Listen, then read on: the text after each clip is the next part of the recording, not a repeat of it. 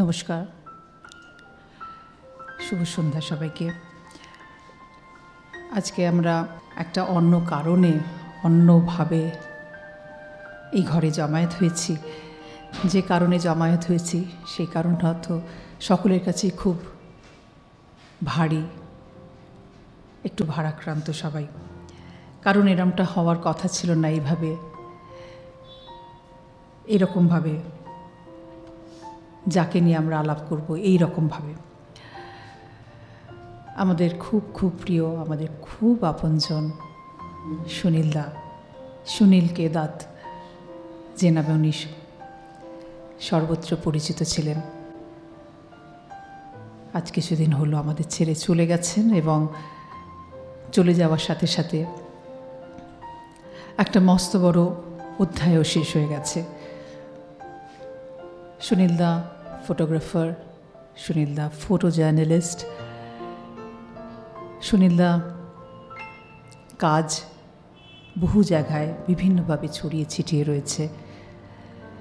তার 50 বছরের যে ফটোগ্রাফি জীবন, ফটোগ্রাফি ক্যারিয়ার, তার মধ্যে গোটা 30টা বছর প্রায় উনি কাটিয়েছেন মাদার টেরেজার ছবি তুলে। মৃত্যুর শেষ দিন পর্যন্ত উনি ছবি তুলে গেছে। এছাড়াও কলকাতা সংক্রান্ত বহু ছবি, খুব খুব ভালো ভালো ছবি উনি তৈরি করে গেছেন, যেগুলো ফটোগ্রাফি দুনিয়ার জন্য একটি সম্পদ। অবশ্যই আমাদের কলকাতার জন্য একটি সম্পদ, কারণ সেই সময়কার কলকাতা, সেই সময়কার ঘটনা উনি ছবিতে তুলে রেখে দিয়েছেন, যেগুলো বই আকারেও রয়ে গেছে। অর্থাৎ সেই সব ছবি, সেই সব ক্রিয়েশন থেকে যাবে। সেটাই হচ্ছে কথা। সুনীলদার শিল্পী, সুনীলদা চলে গেছেন বটে, সুনীলদার কাজ, সুনীলদার সৃষ্টি থেকে যাবে আজীবন সকলের কাছে। এই সুনীলদা এই মায়া আর্ট স্পেসের সাথে কিভাবে যুক্ত ছিলেন আমি বলতে পারবো না। অনেকটা বড় একটা মহিরুহের মতো এখানে ছিলেন। এই যে ঘরে ওই ফার্স্ট রেটাতে এসে মাঝে মাঝেই আসতেন এবং এসে বসে এখানকার অনুষ্ঠান পুরোটা শুনতেন, থাকতেন। এছাড়াও আমাদের গ্যালারির উপরে যে এক্সিবিশন হয়, ফটোগ্রাফির এক্সিবিশন হলে সুনীলদার কে দিয়ে ওপেনিং হয়নি এরকম খুব কম গেছে। প্রত্যেকটা এক্সিবিশনে উনি এসেছেন এবং প্রদীপ জ্বালিয়ে উদ্বোধন করে গেছেন। এখানে আমাদের অনেক অনুষ্ঠান হয়। পরের দিকে সুনীলদা শারীরিক কারণে বেরোনো অনেক কমে গিয়েছিল। তাছাড়াও প্যান্ডেমিকের সময় তো অনেকটাই গ্যাপ পড়েছিল, কিন্তু আসার ইচ্ছা বোধহয় ওনার কখনোই কমেনি। যতদিন যোগাযোগ ছিল, ফোন করতে পেরেছেন, ফোনে কথা হয়, ততবারই কিন্তু আসার ইচ্ছাটা প্রকাশ করেছেন। কিন্তু শারীরিক কারণে বাড়ি থেকে পারমিশন পেতেন না, সেটাও জানাতেন, এবং সেই কারণে আসা হয়ে উঠত না। তাই সেই সুনীলদাকে আমরা অবশ্যই মিস করব। ছবির এক্সিবিশন যখন হবে ওনার কথা ভাবব, এবং যখন ছবি দেখব নানাভাবে নিশ্চয়ই সুনীলদা আমাদের সাথে থাকবেন এবং আমরা মনে করব। সুনীলদার কাজ বিভিন্ন জায়গায় ছড়িয়ে ছিটিয়ে রয়েছে। আমি একটু বলবো, সুনীলদার বেশ কয়েকটি বই বেরিয়েছে, সেই বইয়ের নামগুলো আমি বলতে চাই। Calcutta an artist impression, mother টেরেজার ওপর লিখেছেন উনি, হার পিপল অ্যান্ড হার ওয়ার্ক লিখেছেন, মানে ছবি দিয়ে ওনার বই। কলকাতা ক্যানভাস, রবির আলোয় আলোকচিত্র, আ ফ্যাসিনেটিং ফেস্টিভিটি, দুর্গা পূজা, আমায় গাছ করে দাও, শান্তিনিকেতন, ক্লাসিক ইন্ডিয়া, এটা 5টা ল্যাঙ্গুয়েজও বেরিয়েছে। Mother Teresa, down memory lane, something beautiful for god. অর্থাৎ অনেকগুলো বই ওনার বেরিয়ে গেছে জীবিতকালে, এবং এর অনেকগুলো বই সৌভাগ্যবশত আমার কালেকশনে রয়েছে। আর যেগুলো নেই অবশ্যই কালেক্ট করব যদি পাওয়া যায়। সুনীলদার এক্সিবিশন বহু হয়েছে দেশে বিদেশে, এবং আমরা খুব ভাগ্যবান 2018 সালে মায়া আর্ট স্পেসে ওনার একটি সোলো এক্সিবিশন হয়েছে ওনার যাবতীয় কাজ মাদার টেরেসা এবং কলকাতার উপর কাজ নিয়ে ভারী সুন্দর একটি এক্সিবিশন হয়েছে। সেই এক্সিবিশন নিয়ে নিশ্চয়ই পরে কথা হবে, আমাদের এখানে আছে অনেকে। ওনার 2011 সালে ভিক্টোরিয়া মেমোরিয়ালে মাদার টেরেসার ওপর একটা বড় প্রদর্শনী হয় এবং 2016তে ভিক্টোরিয়া মেমোরিয়াল হলেই রে অ্যান্ড দ্য সিটি এটার উপরে একটা মস্ত বড় এক্সিবিশন হয়ে গেছে। বিভিন্ন অ্যাওয়ার্ডও উনি পেয়েছেন। আর আমি বেশি বলবো না, কারণ সুনীলদার সম্বন্ধে একটা খুব সুন্দর ডকুমেন্টারি হয়েছে এবং সেই ডকুমেন্টারিটি ভাগ্যিস হয়েছিল এবং সেই হওয়ার ফলে ডকুমেন্টারিটি সুনীলদার জীবনের যাবতীয় কর্ম যাবতীয় কাজ সম্পূর্ণ ধরা রয়েছে। এই ডকুমেন্টারিটা আমরা এখন দেখব, ডকুমেন্টারি হওয়ার পরে বলবো ডকুমেন্টারিটা কীভাবে কে করেছেন। আমরা আগে একটু ডকুমেন্টারি দেখব, কিন্তু সুনীলদার জন্য আমরা একটু স্মরণ করব সবাই একসাথে।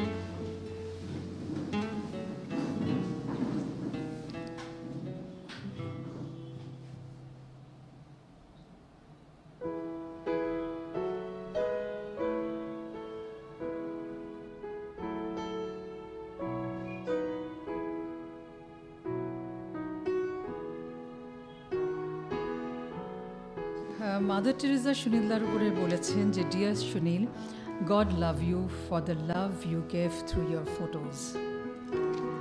সুনীলদা লিখেছেন, মাই association with mother Teresa has impacted my life in a very big way. Whenever I think of her, I feel a profound peace in the very core of my heart. তাই মাদার টেরেসাকে নিয়ে সুনীলদার যাবতীয় কাজ একটা মস্ত বড় সম্পদ আমাদের ছবির জগতে। অবশ্যই শুধু ছবির জগৎ না, আমাদের কলকাতার জন্য, আমাদের ভারতবর্ষের জন্য উনি যা কাজ করে গেছেন মাদার টেরেসার, অবশ্যই এটা আমাদের একটা মস্ত মস্ত বড় সম্পদ।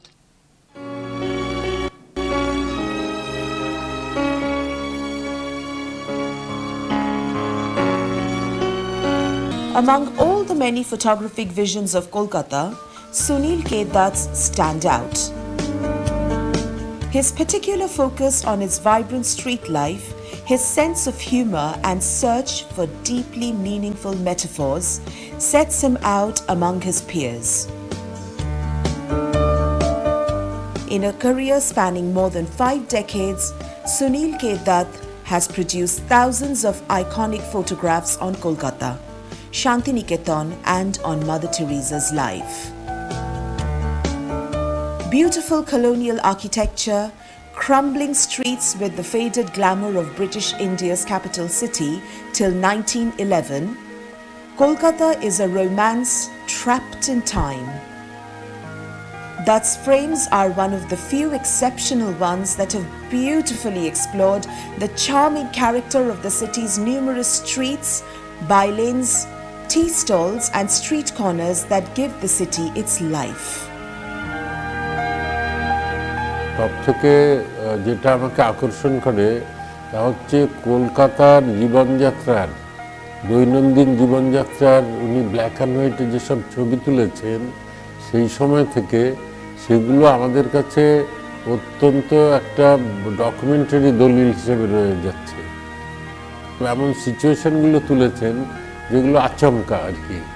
হ্যাঁ, কোথাও আছে একটা গরু, একটা দুধের ডিপো, তার সামনে একটি গরু শুয়ে আছে, ডিপোটি বন্ধ পুরোপুরি, অর্থাৎ স্যাটার এবং মেসেজও আছে তার মধ্যে। সুতরাং এইসবগুলো উনি খুব সতর্কভাবে খেয়াল করে একটা মেসেজ দেওয়ার জন্য করে গেছে। একটা অন্যরকম সময় ছিল পার্ক স্ট্রিটের একটা, তখনও যে একটা সেলিব্রেশন, এই শহরে যে এইটা কত বড় একটা ইতিহাস যে এইখানে এরকম সেলিব্রেশন হয়, একটা ক্রিসমাস টাইম একটা আলো জ্বালানো হয়, এস্থেটিক্যালি অ্যাকচুয়ালি সুন্দর সাজানো ছিল। আবার রাস্তাটা তখন এত বড় ভিড়ের ছিল না, তার মধ্যে কেউ একটা যেন উইটনেসের মতো মাঝখানে দাঁড়িয়ে আছেন আর কি। সেটা একটা সুন্দর, মানে আমরা যেন এই অ্যাজ আ স্পেকটেটর এই জায়গায় দাঁড়িয়ে আছি ওনার মতো, একটা অচেনা একটা স্পেকটেটর, যে এই একটা সময়ের মতো। এটা খুব সুন্দর এই ছবিটা। এর মধ্যে ধরুন এই ছবিটা খুব ইন্টিমেট, একটা খুব সাটল একটা কম্পোজিশন, এবং কম্পোজিশনের ছবিটা খুব সুন্দর। একটা ট্রায়াঙ্গুলার শেপস তৈরি হচ্ছে, খুব সুন্দর, কালো সাদার মধ্যে একটা খেলা, খুবই সুন্দর composition. I wanted to look around. The world is so big, so colorful, so vibrant. So I want to have the taste of that vibrant world, not sticking to one place. So I wanted to cover everything and positive. There are pictures of poverty, but there is a beauty in it. A rickshawala father sitting on the rickshaw like a log, and his daughter massaging her feet, and both of them are laughing. They're enjoying their life in the truest sense, from the very core of their heart. His works are also a record of the iconic cultural hub, the coffee house, where great minds have met over steaming cups of coffee. Dutt's images are also a record of turbulent political times, when the city was in fervent with ideas of radical insurrection, both in the streets and ideological debates in Bengalis' favorite, Adda. Well known across the world as Saint Teresa of Kolkata, Mother is a source of inspiration for many. Dutt had the good fortune of meeting her in her early years in the 1960s and was witness to her whole journey from a little-known missionary nun in the back streets of Kolkata to a worldwide fame. I went to Nirmal Hriday at Kalighat, home for the dying destitutes. So I entered and I saw a lady, a very simple white khadda dress with a hood, and she saw me and smiled, and I found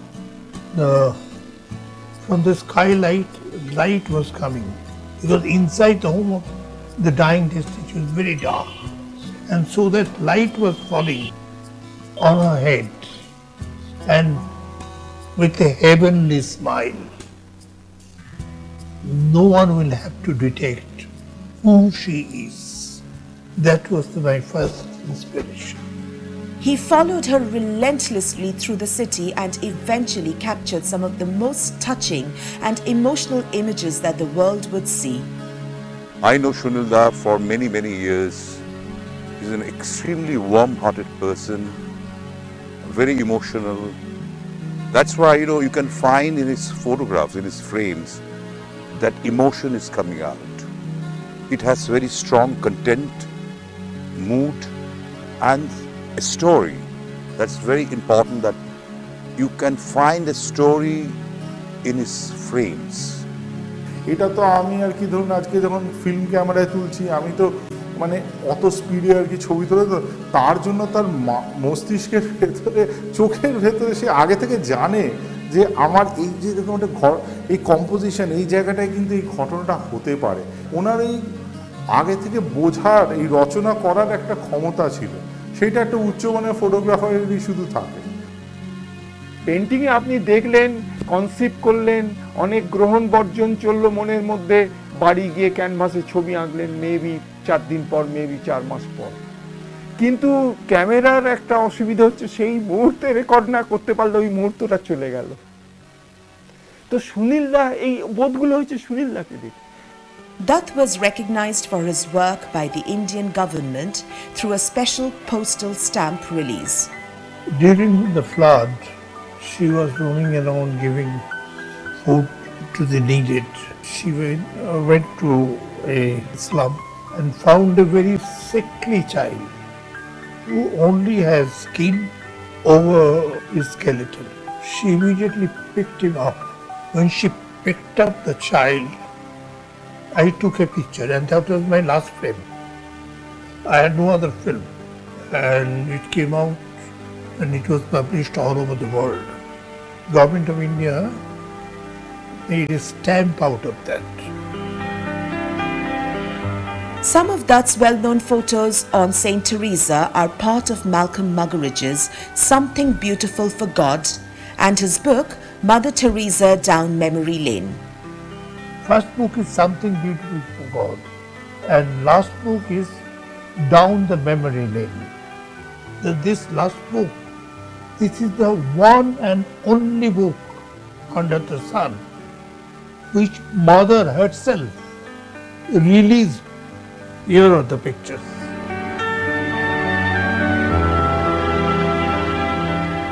There is a huge selection of historic photographs in Dutt's oeuvre on Saint Teresa, which indeed are an archival treasure. I asked her, Mother, can I meet you? She said, no, I'm going to jail. So I went on finding where she can go. Then the Alipur jail. I went to the Alipur jail and shot. Mother smiled at me. Can I not get rid of you? So I answered, not even in my lifetime. Whatever I have done on Mother Teresa, I perhaps could have lived with that. His other famous works include Kolkata Canvas, Shantiniketan and Durga Puja. আমি তখন দিল্লি থেকে এসেছি, কলাভবনে যোগ দিয়েছি, 87 হবে তখন। আমি first ইয়ারের ক্লাস নিচ্ছিলাম, হঠাৎ দেখি একজন ফটোগ্রাফার, বেশ স্বাস্থ্য খুব স্ট্রং চেহারার এবং কলারওয়ালা হাফ শার্ট উনি পরতেন, আর প্যান্ট অ্যান্ড শার্ট এক স্যুট আর কি ওনার থাকতো। খুব ইয়ে করে মানে কোনো কিছু জিজ্ঞেস না করে ক্লাসের মধ্যে ঢুকে ছবি তুলতে শুরু করেছেন। তো আমি তখন পড়াচ্ছিলাম ছাত্রদের। তো আমরা তো ওখানে মাটিতে বসি, সেই অবস্থায় চারদিকে ছাত্ররা ঘিরে আছে, সেই অবস্থায় উনি কিছু শট নিচ্ছিলেন, কারণ উনি বিশ্বভারতীর কিছু ছবি তুলছিলেন ওই সময়ে, কলাভবনে এসেছিলেন। ওই আমার প্রথম দেখা। His works have been displayed and exhibited across the world, including Kodak's International Office at Rochester, USA, British National Museum of Photography and Television, ACCU, a part of UNESCO, in Tokyo, Victoria Memorial Hall, Gogonendra Shilpo Pradoshoshala, the Birla Academy of Art and Culture, and Maya Art Space in Kolkata, India. কলকাতার উপর যে কাজ উনি করে গেছেন আজ তো সেগুলো একটা আর্কাইভ বলে আমার মনে হয়। এবং আমার মনে হয় এই যে একটা সোলো এক্সিবিশন হয়েছে মায়া স্পেসে, এবং সেখানে যে ধরনের কাজ উনি দেখিয়েছেন মাদার টেরেজা এবং কলকাতা শহর, সেটা প্রত্যেকটি ফটোগ্রাফারের কাছে একটি আদর্শ উদাহরণ হিসেবে থেকে যাবে। বিড়লা একাডেমিতে একটি প্রদর্শনী দেখতে গেছি, সেইখানে একটি প্রতিবন্ধী, যাকে এখন বলা হচ্ছে special child of the god, এসছেন, একটি মেয়ে, কম বয়সী মেয়ে, কিন্তু তার হাত পা সমস্ত অবশ, হুইল চেয়ারে, এবং তার মাথাতে লাগানো, টর্চ লাগানো একটা বেল্ট দিয়ে। তিনি এইভাবে এর ওপরে রেখে হুইল চেয়ারের সামনে কাগজটা রেখে এইভাবে রাত্রির হলে টর্চের আলো ফেলে কাঁপা কাঁপা হাতে, একটা হাত তো খোলেই না। সুনীলদা দেখছি, সুনীলদা হঠাৎ উত্তেজিত হয়ে উঠলেন, পাশে দাঁড়িয়ে গল্প করছিলেন। মুহূর্তের মধ্যে ক্যামেরাটা বের করে ব্যাগ থেকে, no this the high time, সে সরিয়ে দিলেন আমাদের। He turn into a different person. এই যে, এবং সেটা রেকর্ড করলেন, তার ছবি তুললেন মেয়েটি। এই যে একটা তাৎক্ষণিক একটা রিয়াক্ট করা এবং উপলব্ধি করা, না এটা আমার একটা ছবির বিষয়, এটা একটা নিত্যদিনের ঘটনার বাইরের একটা কিছু ঘটনা, সেইটাকে, এটা সুনীলদার আরও কয়েকটা ঘটনার ক্ষেত্রে দেখেছি। সুনীলদা তখন কিন্তু একটা অন্য মানুষে রূপান্তরিত হয়ে যান। Dutt has received numerous awards and recognitions like Christopher Award from New York in 1971, the Japan Airlines Prize in 1988, Fuji Film Prize in 1987. In the same year, Dutt was selected as one of the 10 best photojournalists of the world by Photographic Society of America. After years of acclaim and success, Dutt still retains his passion and enthusiasm. I like Sunil Dutt because at this age he's still active, he's still capturing moments, he's still photographing. That's very, very interesting part of it. He continues to wander through the lanes and bylanes of the city of joy and its surroundings, looking for the next magic moment that he can capture on celluloid. I take pictures when it appeals me. I take pictures if I believe in it. I take pictures when I like it in the very core of my heart. While Dutt received many accolades in his career, the significance of his work merits more recognition. His body of work needs restoration and preservation. They need to be presented to a wider audience, as now, in the twilight of his career, Dutt's works are largely forgotten.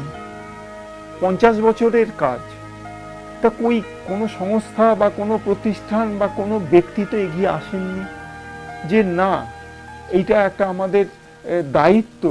Abandon art gallery এবং DNB এরা যে প্রচেষ্টা করছেন আজকে সুনীল দার আর কি, যে ছবিগুলো ফটোগ্রাফগুলোকে বাঁচিয়ে রাখা এবং এক জায়গায় করা এবং সেটাকে দর্শকের সামনে নিয়ে আসা, এই কাজটা অত্যন্ত প্রশংসাযোগ্য। আমার মনে হয় যে এরকম কাজ তো হওয়া দরকার। Abundant Art Gallery London, in collaboration with DNV Industries Kolkata, are working on the digital restoration and cataloguing of his important works. সুনীলদার এই 5 দশকের কাজ যখন রেস্টোরড হয়ে আর্কাইভাল প্রিজার্ভেশন হয়ে পৃথিবীর মানুষের কাছে পৌঁছবে, তখন আমাদের বাংলা, আমাদের কলকাতার সুদীর্ঘ ঐতিহ্য, আমাদের বাঙালি বিশ্বাস, বাঙালি মর্যাদা, বাঙালি মূল্যবোধ সারা পৃথিবীর মানচিত্রে ছড়িয়ে পড়বে। ক্রান্তদর্শী সুনীল কে দত্ত দীর্ঘ 5 দশক ধরে তার যে সময়ের দলিল তার আলোকচিত্রের মাধ্যমে তুলে ধরেছেন, তা পৃথিবীর মানুষ দেখবে। The aim is to showcase his works internationally and to preserve it for future generations for its artistic, historic and cultural value. সুনীলদার পুরো কাজ, তার যাবতীয় সব কিছু এই ডকুমেন্টারির মধ্যে রয়েছে। আমরা সুনীলদার একটা ছবি খুঁজে পাই এই ডকুমেন্টারির মধ্যে দিয়ে, সেই কারণে আজকে এটা দেখানোর প্রচেষ্টা করা হয়েছে। এই ডকুমেন্টারিটা করার পিছনে যে মানুষটি সবচেয়ে বেশি, যে মানুষটির কথা বলবো তিনি হচ্ছেন অমিত মিত্র। সুনীলদার এই কাজটি করার সময় এবং আমাদের এক্সিবিশনটি করার সময় ওনার সাথে আমার আলাপ হয় এবং উনি একটি মস্ত বড় কাজ করছেন, যেটা সুনীলদার যাবতীয় কাজগুলিকে নিয়ে আর্কাইভ করা, এবং এই আর্কাইভ করার পুরো কাজটা উনি সম্পূর্ণ করেছেন। এবং অ্যাবান্ডেন্ট আর্ট গ্যালারি এবং ডিএনভি ইন্ডাস্ট্রিজ এরা দুজনের যৌথ উদ্যোগে সুনীলদার কাজ বহু জায়গায় প্রদর্শিত হয়েছে এবং সুনীলদার ছবি অকশনে মানুষ নিচ্ছে, এবং এর থেকে ভালো সুখবর বোধ আর কিছু হতে পারে না। এই কাজগুলি থেকে গেছে এবং এই থেকে যাওয়ার জন্য এর পিছনে মস্ত বড় একটা ভূমিকা পালন করেছেন অমিত মিত্র। আমি একটু অমিত মিত্রকে ডাকবো। সুনীলদা 8 এপ্রিল মারা গেছেন সকালবেলায় 9:30।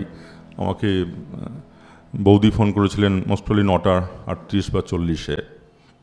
তো তার আগের দিন সন্ধ্যেবেলায় যখন হি was admitted in hospital in ICCU, তো বৌদি দেখা করতে গেছে আইসিসিউতে। তো ডাক্তার তখন সুনীলদাকে, উনি সজ্ঞানে আছেন কিনা বা আইডেন্টিফাই করতে পারছেন কিনা জানার জন্য জিজ্ঞেস করেছে যে বলো তো কে এসেছে। And he was a man of great humour. তো উনি হাসি হাসি মুখে বলেছেন আমার সুজন। তো সুনীলদার সেই সুজন আমাদের বৌদি মজুলাদিকে প্রণাম, উনি এসছেন। সুনীলদার খুব আদরের মেয়ে বাপটা পাপিয়াদি, কালকেই পাপিয়াদি শ্রদ্ধানুষ্ঠান কমপ্লিট করেছেন, মধুসন্ধ্যা ম্যাডামের অনুরোধে এসছেন আজকে। আপনারা যারা সুনীলদার স্নেহধন্য এবং সান্নিধ্যধন্য তারাও এসছেন। মায়ার স্পেসের মধুসন্ধ্যা madam, who is really a true art কনসিয়ার I should say, আছেন। মানে আমরা সত্যি কথা বলতে এখানে যারা উপস্থিত আছেন তাদের মধ্যে সুনীলদার সঙ্গে সম্পর্কের দীর্ঘসূত্রতার নিরিখে আমি বোধহয় সবচেয়ে বেশি কম দিন মিশেছি। মোস্ট প্রবলি আপনারা দীর্ঘদিন ধরে সুনীলদার সঙ্গ করেছেন। সুনীল দত্তকে স্টেজে দেখেছি, একাডেমি অফ ফাইন আর্টসে দেখেছি, ফেলিসিটেশনস হচ্ছে 2011 ভিক্টোরিয়া মেমোরিয়াল হল, এগুলো দেখেছি, কিন্তু সেটা তো পরিচয় বলে না, সেটা দূর থেকে পাহাড় দেখা। সুনীলদার সঙ্গে খুব ক্লোজ হয়েছি স্টার্টিং ফ্রম 2015-2016, এবং আই ক্যান টেক প্রাইড যে 2016 থেকে 2023 পর্যন্ত সুনীলদার পরিবারের সঙ্গে আমার যে একটা আন্তরিক সম্পর্ক তৈরি হয়েছে, I will cherish it till my life. তো সুনীলদার সঙ্গে পরিচয় হওয়ার পরে প্রথম তো সুনীলদার কাজ দেখতাম illustrated weekly, different Statesman, junior Statesman, সব জায়গায় সুনীলদার কথা বেরিয়েছে, ছবি বেরিয়েছে। মাদার টেরেজাকে নিয়ে ডিফারেন্ট কন্ট্রোভার্সি, তাতে সুনীলদার স্টেটমেন্ট এটসেট্রা এটসেট্রা। তো হঠাৎই একদিন সুনীলদাকে আমি জিজ্ঞেস করলাম যে সুনীলদা আপনার ছবিগুলো নেগেটিভগুলো কোথায়, have you restored it, have you গান for any archival preservation, thought of that?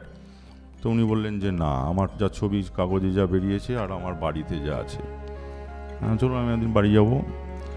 তো বাড়ি গিয়ে দেখলাম সুনীলদার কাজগুলো খুবই অবিন্যস্ত অবস্থায়, মানে basically he was not a very meticulous person commercially. Owner revenue, তারপর ওগুলোকে কীভাবে রাখলে হি ক্যান আর্ন মোর মানি, এই ব্যাপারগুলো খুব একটা মাথায় কোনোদিনই ছিল না। তো সেইখান থেকে আমাদের লড়াইটা শুরু, এবং বিভাস, আমাদের গ্রেট পেইন্টার বিকাশ ভট্টাচার্যের ছেলে বিভাস, ও নিজেও একজন খুব বড় ফটোগ্রাফার, রেস্টোরার। বিভাস আমাকে খুবই ভালোবাসে, খুবই আমার স্নেহের। তো ওকে আমি বললাম আর কি, Bibhas can you go for this restoration and all this things? Bibhas বললো হ্যাঁ, but it will be very costly affair. এই ছবিগুলোকে নেওয়া, সেগুলোকে স্ক্যানিং করা, নট নেসেসারিলি স্ক্যানিং, এটা বিদেশে এখন এআই চলছে, artificial intelligence, we may have to use that artificial ইন্টেলিজেন্সি। তো লন্ডনে আমার বন্ধু, আমরা একসঙ্গে ইঞ্জিনিয়ারিং পাস করেছি, last 23 years is in London, abundant art gallery, যার কথা দেখলেন আর কি। প্লাস যে ভদ্রমহিলার ব্যাকগ্রাউন্ড ভয়েস ওভার পেলেন, ওই আমার পার্টনার প্রতিমা চ্যাটার্জি। ওকে আমরা বললাম, আমি বললাম যে এটা করতে চাই, and the way we started it. Meanwhile আমরা, মানে I came in contact with মধুসন্ধ্যা madam, এবং the first day I came to her with a request যে আমি সুনীলদার এই ছবিগুলো রেস্টোর করেছি, তা আমি একটা সোলো এক্সিবিশন করতে চাই, but not in Academy of Fine Arts or any other places. I want to do it in somewhere your qualitative people will come, who will understand what is what. নিশ্চয়ই academy of fine আর্টসে প্রচুর মানুষ আসে, তারা ছবি দেখে, অ্যাপ্লড ইট, it's nice, কিন্তু আমি চেয়েছিলাম একটু somewhere else, যেখানে একটা কোয়ালিটেটিভ দর্শক আসবে এবং they will go for this. তো I am grateful to Mrs Sen, যিনি সঙ্গে সঙ্গে বললেন কোনো অসুবিধা নেই, একদম দারুণভাবে এক্সিবিশনটা করা হলো, বিভাস কিউরেট করলো, এবং যেদিন উদ্বোধনী হয়, মানে আমাকে মারপিট করে ভেতরে ঢুকতে হয়েছে আর কি। ইনফ্যাক্ট যে ছবিটা দেখলেন, গৌতম ঘোষ ম্যাডাম সবাই রয়েছে, নিমাই ঘোষ, আমাকে দেখবেন না ওখানে, মানে আমি তখনও বুঝতে পারি না, আমি একটু দূরে ছিলাম, লোকজন হলে ঢুকবো এরকম একটা চিন্তা ভাবনা ছিল। যখন উদ্বোধন হলো তখন আমি আর ঢুকতে পারছি না, এত সেদিনকে মানুষজন এসেছিল আর কি। সুনীলদাও খুব খুশি হয়েছিলেন, আপ্লুত হয়েছিলেন। পরবর্তী সময় আমরা বিভিন্ন জায়গায় সুনীলদার এক্সিবিশন করেছি, লন্ডনের ব্রিকলেন আর্ট গ্যালারিতে করেছি, আমফানের সময় আমরা অকশন করেছি, তাতে সুনীলদার ছবি বিক্রি হয়েছে। লন্ডনের বেঙ্গল হেরিটেজ বলে যে গ্রুপ আছে, they also promoted সুনীলদাস work. লেদাম art গ্যালারিতে হয়েছে, আর্টমোর হাউসে হয়েছে, এবং সবচেয়ে বড় কথা যেটা আমাদের মাদার টেরেসা সেন্টার মিউজিয়াম যেটা হচ্ছে আমাদের ইটালিতে, তো সেখানেও সুনীলদার প্রায় 300টা ছবি এখনও পর্যন্ত ওনারা নিয়েছেন মিউজিয়ামে এক্সিবিট করার জন্য। এবং আই এম হোপফুল সুনীলদার উপর একটা documentary on mother Teresa, as সুনীলদা is prime facially the photo chronicler of Mother Teresa, তো মাদার টেরেসার উপর একটা সুনীলদা ডকুমেন্টারি আমরা হয়তো করব, যেটা ওরা হয়তো ওদের ওয়েবসাইটে দেখাবে, বা they will keep it, they will preserve ইট। সুনীলদার কাজ আপনারা প্রচুর দেখেছেন, এবং সুনীলদার Calcutta canvas, Santiniketan, on mother Teresa, last সুনীলদার যে কাজগুলো আমি রেস্টোর করতে পেরেছিলাম, মানে যেদিন মৃত্যু তার 1 সপ্তাহ আগে সুনীলদা আমাকে ফোন করে বললেন, অমিত তুমি এসো, আরও কিছু ছবি আমি তোমায় দেবো, খুঁজে রেখেছি রেস্টোর করতে। তো তার কয়েক মাস আগে সুনীলদাকে আমি জিজ্ঞেস করেছিলাম, সুনীলদা মিষ্টি খেতে খুব ভালোবাসতেন এবং ওনার সুগার ছিল এবং উনি ইনসুলিন নিতেন। তো মিষ্টি খাওয়ার বাহানাটা ওনার খুব মজার ছিল আর কি, বলতেন যে আমার প্রেশার, আমার সুগারটা ফল করছে, আমাকে সুগারটা ফল করছে, আমাকে একটু কি পাপিয়া দি, আমি তুমি এনেছো সূর্যমুখীকে জল ভরা এনেছো, আমাকে একটু দাও তো, প্রেশারটা আমার ফল করছে। পুরো গল্প, প্রেশার কিচ্ছু ফল করেনি, জল ভরাটা দেখেছে খাবেন আর কি। তো আমি সুনীলদাকে বললাম যে সুনীলদা আপনি এত মিষ্টি খেতে ভালোবাসেন, আপনার মনে হয় না যে আপনার কোনো ছবি যেটা মিষ্টি ছবি, আমরা যখন পেন্টিং যখন বলি আমরা বলি হ্যাপি পেন্টিং, আজকাল দেখবেন অনেকে পেন্টিং কেনে, দে আর নট বদার্ড, যেটা এক্সপ্রেশনিজম, ইমপ্রেশনিজম, ফটোরিয়ালিজম নেই, এইসব চায় না, একটু হ্যাপি পেন্টিং। তো সেরকম আপনার চোখে কোনো মিষ্টি ছবি আপনি তুলেছেন এরকম? আমরা তো জানি আপনি Calcutta canvas, street photography etcetera সব করেছেন। উনি বললেন ঠিক আছে, আমি তোমাকে মিষ্টি ছবি আমার কিছু তোলা দেবো। সেই মিষ্টি ছবিটাই লাস্ট আমি রেস্টোর করতে পেরেছি, তারপর he is no more with us.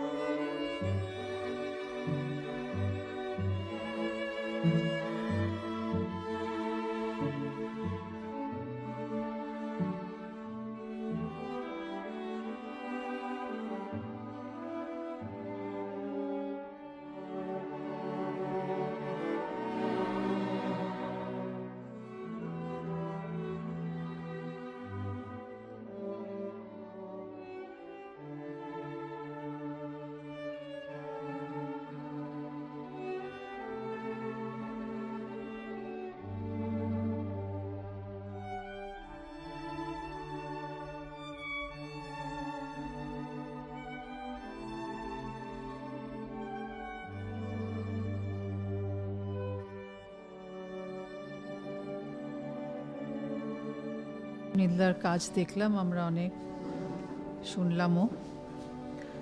এই কাজের মধ্যেই সুনীলদা থাকবেন আমাদের সাথে, যেটাই খুব আশার কথা। আজ আমাদের সাথে রয়েছে সুনীলদার কন্যা পাপিয়া দত্ত। বলেছিলাম আসার জন্য, কথা ফেলেননি। বৌদিও রয়েছেন, বৌদিও কোথাও বেরোন না। কাল দেখা হয়েছিল, বলেছিলাম যদি ভালো লাগে অবশ্যই আসবেন, এবং এসেছেন। আমি একটু পাপিয়া দত্তকে ডেকে নেব একটু। এখানে উপস্থিত সকলকে আমার সশ্রদ্ধ প্রণাম জানাচ্ছি। আমি অনেককেই হয়তো নামে চিনি না, কিন্তু বাবার সাথে আপনাদের অনেককেই আমি দেখেছি।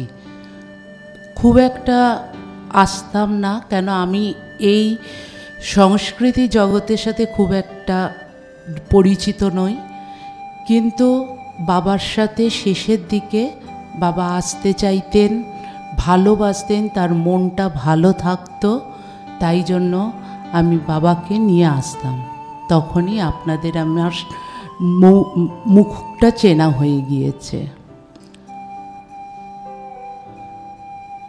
আজকের যে ছবিটা এখানে রয়েছে এটা মালা পিসির তোলা। আমার বাড়িতেও আমি এই ছবিটা যেই মুহূর্তে মালা পিসিকে বলেছি, পিসি এটাই আমি বাঁধিয়ে রাখবো, কেন এটা দেখে মনে হয় না যে বাবা আমাদেরকে ছেড়ে চলে গিয়েছেন। সারাক্ষণই মনে হয় তাকিয়ে বসে রয়েছে আর বলছে যে এই তো আমি আছি। কাল আমার একটা অনুভূতি হয়েছে, বাবা তো এইসব রিচুয়ালস মানতেন না। যেমন আমাদের পুরুত মশাইয়ের নাম লিখে দিয়ে গেছেন পরপারের কাণ্ডারি। তা যখন আমি কাজটা করছি আমার মনে হয়েছে বাবা যেন ওখান থেকে হেসে মুচকে মুচকে হেসে বলছে, সেই অংবংচং করতে বসলি তো। ফলে আমার ছবিটার দিকে তাকিয়ে একবারও মনে হচ্ছে না যে আমার বাবা আমার সাথে নেই।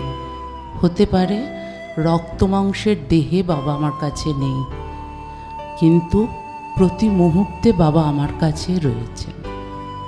ছোট থেকেই দেখেছি মা সংসার সামলেছে, আমার যাবতীয় পড়াশুনো সব মা দেখেছে। বাবাকে দেখেছি শনি রোববার ক্যামেরা কাঁধে বাবা বেরিয়ে যেত। তবে একটাই সৌভাগ্য, আমার অসীম ভাগ্য যে আমি মাদার টেরেসার কোলে বসে আদর খেয়েছি। এটা আমার সবচেয়ে বড় পাওনা। ছোটোবেলায় রবিবার হলে ছোট্ট একটা ক্যামেরা, ইয়াসিকা ক্যামেরা পকেটে নিত আর আমাকে হাতে নিত, নিয়ে চলে যেত নির্মল হৃদয়। তখন আমি জানতাম না নির্মল হৃদয় কি আর কে মাদার টেরেসা, কিছুই আমি জানতাম না। আমি জানতাম বাবা আমাকে নিয়ে যাচ্ছে, সেখানে আমি অনেক খেলার সঙ্গী পাবো। কেন আমি একমাত্র মেয়ে, আমার খেলার সঙ্গী কম ছিল, ওই পাড়ার যা বন্ধু, আমি ওখানে খেলার সঙ্গী পাবো। আর দেখতাম নীল কাপড় পরা, সাদার ওপর নীল বর্ডারে তারা ছোট্ট ছোট্ট বাচ্চাদের, অনেক বাচ্চাদের নিয়ে কখনো খাওয়াচ্ছে, কখনো তাদের আদর করছে বা তাদের পরিচর্যা করছে। আর আমি সেখানে সব বাচ্চা যারা আমার সমবয়সী ছিল তাদের সাথে খেলে বেড়াচ্ছি। বাবাকে কিন্তু দেখতে পেতাম না, কোথায় বাবা আমি দেখিনি, আমি ওখানেই থাকতাম। তারপরে ফেরার টাইমে বাবা আসতো, আমাকে নিয়ে চলে আসতো। ওই দিনগুলো আমার খুব ভাল লাগে। আর আমি মাদারকে যে নিজে স্পর্শ প্রণাম করেছি, এটাই আমার কাছে অনেক বড়। আমি বাবা হয়তো সামনাসামনি কোনো ঈশ্বর দেবতা কিছুই মানত না, কিন্তু মনে সাত্ত্বিক ছিল। আমি বা মা যে ধর্মাচরণ করতাম কোনোদিন কোনো বাধা আমাদেরকে দেয়। আমি একটা বিশেষ সংস্থার সাথে যুক্ত, ভারত সেবাশ্রমের সাথে। তো বাবা নাকি অমিতকে বলেছে যে অমিত, ভারত সেবাশ্রমের স্বামীজি তোমার সাথে আমার পরিচয় করে দিয়েছে, নাহলে আমার এই কাজ কোনো রেস্টোরেশনই হতো না। আমি আর মা অমিতের কাছে কৃতজ্ঞ যে বাবার এই কর্মকাণ্ডটা অমিত সুন্দরভাবে রক্ষা করছে, কেন আমি এসব ব্যাপারে কিছুই জানি না। আর মধুচন্দ্রাদিকে বাবা প্রচণ্ড স্নেহ করতেন এবং সব সময় মধুচন্দ্রাদির খোঁজ নিতেন। আর সেই এক্সিবিশনে মধুচন্দ্রাদি যেভাবে এক্সিবিশনটা করেছে বাবা খুবই খুশি হয়েছিল। যখনই বাবা আসার ইচ্ছা প্রকাশ করত, মধুচন্দ্রাদি গাড়ি পাঠিয়ে দিত এবং আবার বাড়ি পৌঁছে দিত। কেন শেষের দিকে অনেক শারীরিক সমস্যার জন্য আমরা খুব একটা বাইরে বেরোতে দিতে সাহস পেতাম না, কিন্তু মধুচন্দ্রাদির গাড়ি গেলে আমি সঙ্গে সঙ্গে বলতাম না তুমি চলে যাও, কোনো অসুবিধা নেই। আর তো আমার কিছু বলার নেই, এখন শুধুই বাবার ছবির মধ্যেই বাবাকে স্মরণ করে যাব আর ঈশ্বরের কাছে প্রার্থনা করব তার সৃষ্টির মধ্যেই সে যেন বেঁচে থাকে। এইটুকুনি আমার বক্তব্য। নমস্কার। সুনীলদা থাকবেন আমাদের সকলের সাথে, ঠিক যেমন ছিলেন তেমনই থাকবেন। ছবি দেখব, গল্প শুনব, সব রকমভাবেই থাকবে। আমি এই ছবিটার সূত্র ধরেই আমি একটু মালাদিকে ডাকবো, মালা মুখার্জি। মালাদির ফটোগ্রাফার, এবং সেই ফটোগ্রাফারের সূত্র ধরেই এই দুটি মানুষের ভীষণই হার্দিক সম্পর্ক।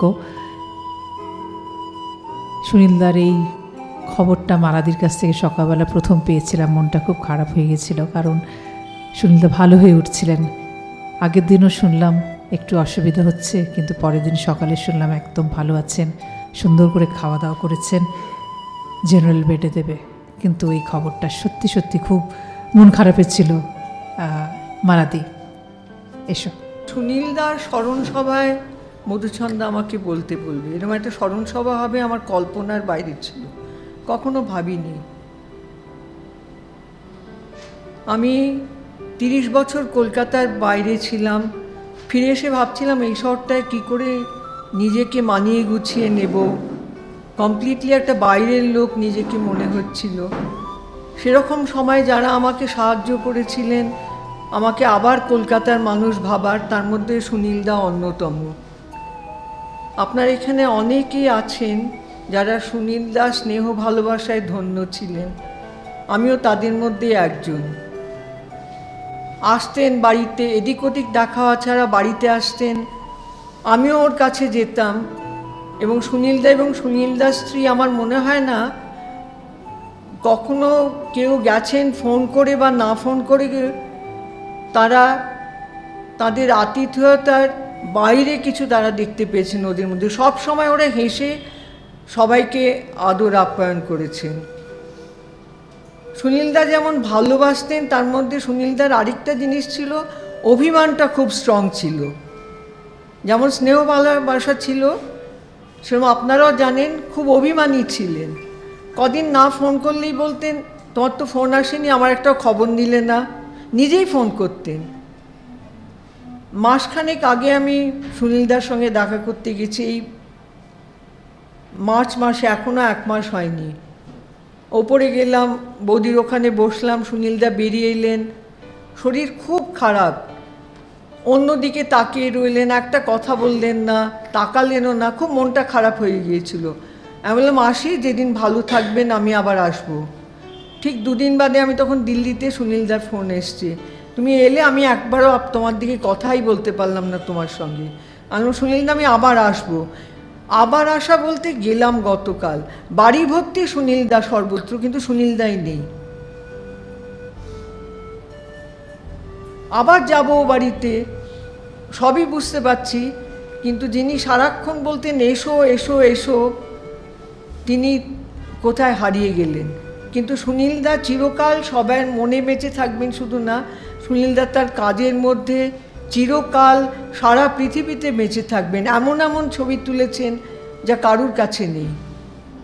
সুনীলদা যেখানেই থাকুন আপনি ভালো থাকুন। সুনীলদা যেখানেই থাকুন ভালো থাকুন, ভালো থাকবেন অবশ্যই। এত ভালো কাজ করে গেছেন, ভালো থাকতেই হবে। এই যে সুনীলদার ফোনের কথাটা, অদ্ভুত ব্যাপার, যে ফোনটা আমাদের করার কথা আমরা কিন্তু করতাম না। ঠিক সময় মতো সুনীলদার একটা ফোন আসতো, কেমন আছো, কি করছো, কোনো শুভ দিন থাকলে সেই দিনটার কথা মনে করিয়ে দেওয়া, অথবা কোনো ভালো খবর পেলে সেটার জন্য শুভেচ্ছা দেওয়া, অথবা কখনো কিছু মায়ার খবর কোনো কাগজে পেলে সেটা জানানো, এবং জানানোর পরে যখন শুনলেন আমি সেটা দেখিনি, সেটা আবার বাড়িতে বাই পোস্ট পাঠিয়েও দিতেন। এরকম বহু পোস্ট করা সুনীলদার পেপার কাটআউটস আমার কাছে রয়েছে, সুনীলদার লেখা। সেটাকে আবার মার্ক করা থাকতো কোথায় থাকতো। এবছরও আমার গ্যালারির 10 বছর পূর্ণ হলো 25শে জানুয়ারি। সকালবেলা প্রথম ফোনটা কিন্তু সুনীলদার এসেছিল, কী করে মনে থাকতো আমি জানতাম না। এই 10 বছরের প্রত্যেকটা বছরের এই 25শে জানুয়ারিটা ওনার কাছ থেকে একটা ফোন আসতো, শুভেচ্ছা বার্তা, ভুলতেন না। এবছর এই জানুয়ারি মাসের পরেই ওনার একটু শরীরটা খারাপ হতে শুরু করেছে এবং ফোনগুলো খুব মিস করতাম। বেশ অনেক দিন ফোন আসেনি বলে আমি নীলুদাকে বলছিলাম, কি ব্যাপার সুনীলদার ফোন পাচ্ছি না, শরীরটা কেমন আছে বলতো? বললেন পড়ে গেছিলো, একটু শরীরটা ভালো নেই। তাই শরীর খারাপ না হলে সপ্তাহে একটা দুটো ফোন আসতো না এরকম হবেই না। সবসময় খবর নেওয়া। আমার জন্মদিন কোনো এক সময় হয়তো শুনেছিল, কোনো বছরটা ভুল যেত না, ঠিক সকালবেলা উঠে একটা ফোন কল আসতো, এবং আরও অনেক কিছু। তাই সবগুলো কথা মনে পড়বে। এরকম কজন মানুষ করেন আর এরকম কজন মানুষের কথা বলতে পারি যে যারা মনে রাখেন এই সমস্ত কথাগুলো এবং মনে রেখে আমাকে নক করে। তাই উনি অনেক বিরল মানুষের মধ্যে একজন অবশ্যই, যে কারণে এত ভালোবাসতে পেরেছি। তার বেশি উনি অবশ্যই আমাদের ভালোবাসা দিয়েছেন, স্নেহ দিয়েছেন, স্নেহে মাখিয়ে রাখতেন সবসময়, অদ্ভুত একটা ভালো লাগার আবেশ তৈরি করে রাখতেন। সুনীলদার আরেক বন্ধু, এবং বন্ধুর সাথেও বলবো কাজের সূত্র ধরেও ওনার সাথে যোগাযোগ মৃত্যুঞ্জয়। আমার সঙ্গে সুনীলদার পরিচয় 70-এর দশকের প্রথম দিকে। আমি যখন সেই সময় ক্ল্যারিয়নে ঢুকেছি, তখন সুনীলদা অলরেডি বোধহয় ম্যালকম ম্যাগ্রিডের বইটা বেরিয়ে গেছে, the first book on mother Teresa, এবং তার সব ছবি সুনীলদার করা। তখন থেকেই সুনীলদার উপর একটা আকর্ষণ ছিল। আমাকে মৃত্যুন বলে ডাকতো, একদম ছোট ভাইয়ের মতো ভালোবাসতেন। আমি সুনীলদাকে দেখেছি তখন সুনীলদার বোধহয় বছর 31-32 বয়স হবে ওই সময়, যে সময় আমি ক্ল্যারিয়নে ঢুকি। এবং তারপরে সুনীলদার জয়যাত্রাটা আমি খুব উপভোগ করেছি। আমি যতদিন ওই সময় ক্ল্যারিয়নে ছিলাম, সুনীলদা অবশ্য বেশি দিন চাকরি করেননি, কারণ ডিসপন্ড ডয়েক মাদার জুনিয়র স্টেটসম্যান শুরু করার পরেই, এবং উনি যখন মাদার টেরেসাকে নিয়ে বই করছেন তখন সুনীলদাকে ডেকে নেন, এবং সুনীলদা সেই সময় টোটালি নিজেকে ওই কাজেই নিয়োজিত করেন। মাঝে মাঝে আসতেন, ছবি নিয়ে আসতেন, আমরা দেখতাম। অসাধারণ সব হিউম্যান ডকুমেন্ট যা বোঝায় সব কিছুই, তার দৃষ্টিভঙ্গি, তার ভাবনা, খুব সুন্দর করে বলতেন। ওই ব্যাপারটা খুব মজার ছিল। আমি তুমি বলে কথা বলতাম, আপনি বলে বলতাম না। ওই রিলেশনশিপটা ওইটাই হয়ে গিয়েছিল। সুনীলদা সবথেকে বড় যে এটা আমি বলবো সম্মানটা পেয়েছেন, সেটা কিন্তু আমাদের ভারতবর্ষ থেকে না, আমাদের কলকাতা থেকে না, আমাদের বাংলাদেশ থেকেও না, সেটা American photographic society 1987-এ out of the 10 best photo জার্নালিস্টের মধ্যে সুনীলদাকে একটা অ্যাওয়ার্ড, মধুচন্দ্র সেটা মেনশন করেছেন। কিন্তু আমার মনে হয় এত বড় একটা ঘটনা, সেটা কিন্তু আমরা নিয়ে মাতামাতি করিনি, আমরা সব চুপচাপই ছিলাম। এবং সুনীলদার যে কোয়ালিটি বা সুনীলদার যে কাজ, সেটা নিয়ে আমরা কজনই বা ভেবেছি। আজকে আমি বলতে বাধ্য হচ্ছে যে মায়া আর্টস একটা পেন্টিং নিয়ে কাজ করেন, এরা mainly visual arts. Of course photography is a part of visual art. তারা এই সুন্দর একটা মেমোরিয়াল যে করলেন, সুনীলদার এক্সিবিশন আমি এসেছিলাম সেই সময়, প্রকৃতই প্রচণ্ড ভিড় এবং প্রচুর মানুষ এসেছিলেন দেখতে মায়া আর্টসে যখন লাস্ট এক্সিবিশনটা হয়। এবং সেটা সুনীলদাই আমাকে জানিয়েছিল, মৃত্যুন মায়া আর্টসে আছে, চলে আসে। সে বলে নিশ্চয়ই যাব। তো এত বড় একটা প্রতিভা বা এত বড় একটা কাজের মানুষকে নিয়ে কিন্তু আমরা খুব একটা বেশি হইচই করিনি, আমরা ভুলেই ছিলাম। এবং ফটোগ্রাফি যে একটা ভিজুয়াল আর্টের একটা বিরাট একটা অংশ, সেটা আমরা ভাবি না। আমরা শুধু পেন্টিং নিয়ে লাফালাফি করি, painting and drawings and what ever it is. তো যাই হোক, সুনীলদাকে মনে রাখবেন। অমিতবাবু, আমি অবাক হয়ে গেলাম অমিতবাবুর এই ইনিশিয়েটিভটা দেখে, খুব রেয়ার ইনিশিয়েটিভ। কারণ মানুষ অন্যান্য অনেক ব্যাপারে ইনিশিয়েটিভ নেয়, তার মধ্যে একটা বিজনেস সেন্স থাকে, কিন্তু অমিতবাবু যেটা করেছেন সেটা একদম নিঃস্বার্থ ভালোবাসা, এবং একজন বিখ্যাত লোককে যেভাবে রিকগনাইজ করতে হয় তিনি করেছেন বলে আমি আপনার কাছে খুব কৃতজ্ঞ। কারণ সুনীলদা আমার দাদার মতো ছিলেন, অ্যাবসলিউটলি অসাধারণ। আপনার অডিও ভিজুয়াল বা দ্য ডকুমেন্টেশন, এক্সেলেন্ট ডকুমেন্টেশন। আর সুনীলদা চলে গেছে, সবাই যাবে, কালের নিয়মে চলে যাবে, সেটা আমাদের মেনে নিতে হবে। কিন্তু সুনীলদার মাঝে মাঝে সুনীলদার বাড়িতে আমি গেছি, ঢাকুরিয়ার বাড়িতে। সুনীলদার বাড়ি থেকে জানলা দিয়ে একটা পুকুর দেখা যেত ডান পাশে। সেই সময় বলতে পুকুরটা, আমি জানি না আপনার মনে আছে কি না, ওই পুকুরটার আমাকে দেখাই বলতে, মৃত্যুন দেখ এই পুকুরটা কত মজা আছে। ওই যে দেখার একটা দৃষ্টিভঙ্গি, তখন আমি অনেক জুনিয়র, কিন্তু আমার খুব ভালো লাগতো, আমি শিখেছি এই দেখাগুলো। পরে আমি ভিজুয়াল এসেছি, অ্যাডভার্টাইজিংয়ে এসেছি, প্রচুর ফটোগ্রাফির কাজ করেছি, সুনীলদার সঙ্গে অনেক শুটিং করেছি আমি, এবং প্রচুর ছবি আমরা কিনেওছি বিজ্ঞাপনের ব্যাপারে। তো এইসব জড়িয়ে টড়িয়ে কতদিন মাথায় ঘুরে বেড়ায়। সুনীলদা ছিল, এখন নেই। সুনীলদা আমার খুব কাছের মানুষ ছিলেন। আমার প্রণাম সুনীলদাকে, থ্যাংক ইউ ভেরি মাচ। সুনীলদাকে নিয়ে অনেক গল্প মৃত্যুঞ্জয়দার কাছে শুনেছি আগেও, কিভাবে ছবি নিয়ে ওনারা দেওয়া নেওয়া করতেন এই অ্যাডভার্টাইজিংয়ের সূত্র ধরে, এবং ওনার কাজ কিভাবে চারিদিকে পৌঁছে গেছে বিভিন্ন বিজ্ঞাপনের জগতে। সুনীলদার ব্যাপার নিয়ে, সুনীলদার কথা নিয়ে আমরা একটু শুনবো বিকাশদার কাছে। বিকাশ এখন ফটোগ্রাফিক অ্যাসোসিয়েশন অফ বেঙ্গলের প্রেসিডেন্ট, তাই তো? হ্যাঁ। সুনীলদাকে নিয়ে বলতে গেলে অনেকটা বড় হয়ে যাবে, সবাই বলবেন। আমরা শুনলাম অন্যান্য আমার আগে যারা বক্তা তাদের থেকে, পরিবারের লোকের কাছ থেকে। সুনীলদাকে আমি প্রথম দেখি 60-এর দশকের শেষে। তখন বিকেল হলেই ভবানীপুরে থাকার সূত্রে আমি বন্ধুদের সঙ্গে মাঠে খেলতে যেতাম ফুটবল।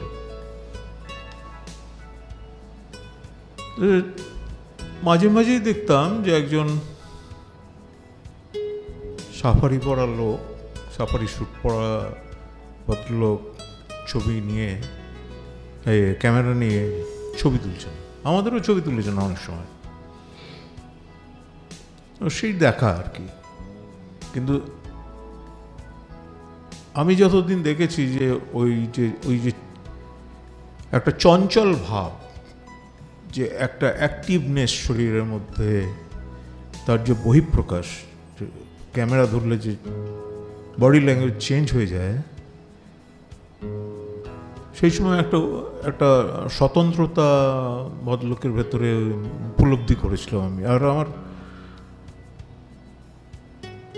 বরাবরের অভ্যাস ছিল যে খেলাটা শেষে ফেরার সময় একাডেমি অফ ফাইন আর্টস আর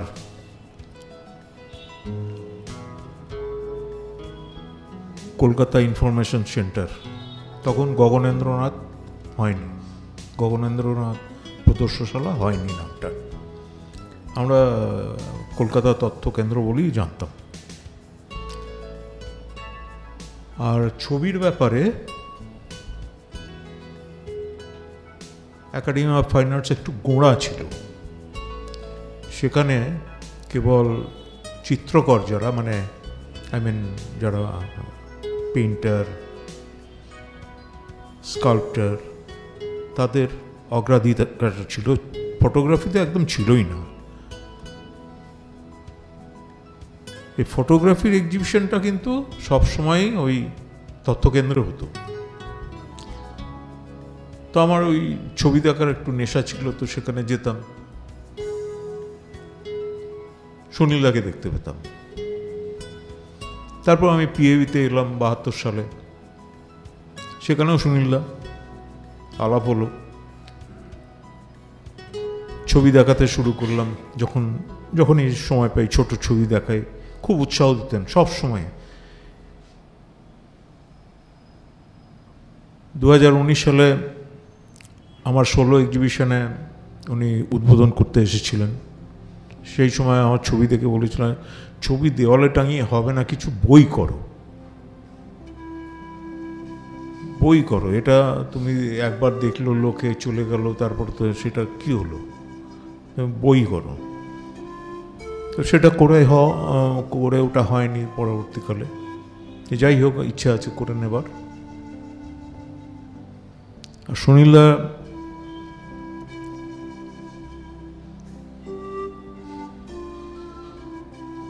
কিন্তু ওই পয়লা বৈশাখ এবং দশমীর দিন নিয়ম করে ফোন করতেন, নিয়ম করে। অনেকবার হয়েছে যে আমি আগে করব, কিন্তু হয়নি, উনিই করেছেন। আমার স্ত্রী মেয়েকে খুব ভালোবাসতেন, স্নেহ করতেন, আমাকেও যথেষ্ট স্নেহ করেন। ফোন করে তাদের খবর নিতেন। অনেকবার অন্য সময়ও ফোন করেছেন, হ্যাঁ তোমার মেয়ে তো আজকাল খুব ভালো ছবি তুলছে দেখছি। এই কিছুদিন আগেই, খুব বেশি হলে 8-10 মাস আগে, তোমার মেয়ে তো এখন শুনছি খুব ভালো ছবি তুলছে। তো খবর রাখতেন আর কি।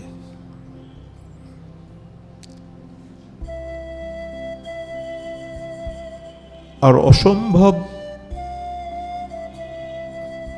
পিআর ম্যান ছিলেন।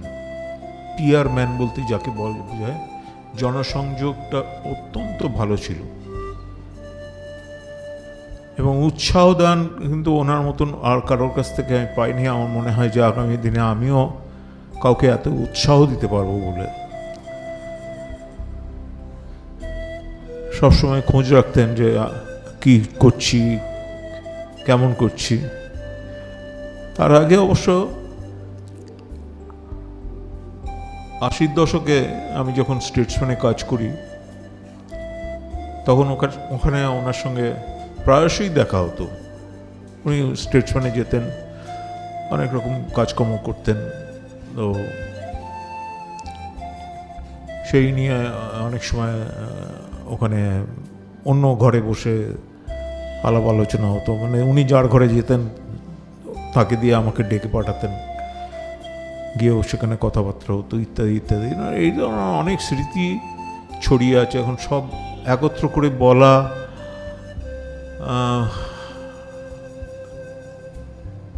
একটা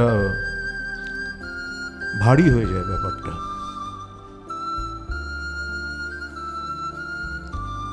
সুনীলদা নেই, কিন্তু আছেন, তার কাজের মধ্যে দিয়ে আছে।